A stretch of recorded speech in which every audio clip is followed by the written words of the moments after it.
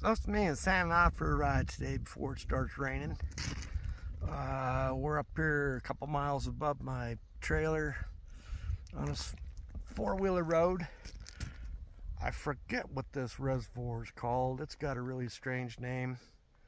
But if we look around, there's nothing but trees and forest.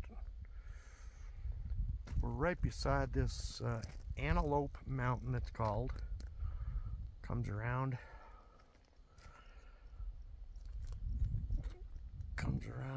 but